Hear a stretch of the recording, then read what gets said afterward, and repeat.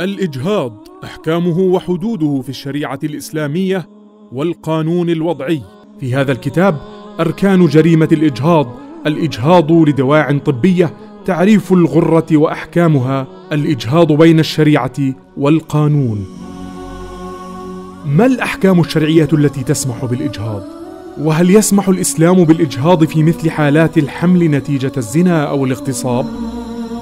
وهل تستطيع المرأة التخلص من جنينها في حال إصابتها بالإيدز؟ ما دية الإجهاض وما كفارته؟ وما العقوبات المترتبة عليه في القانون الوضعي؟ يسعى هذا الكتاب للإجابة على هذه الأسئلة المهمة التي قد تواجه أية امرأة وأسرة مسلمة.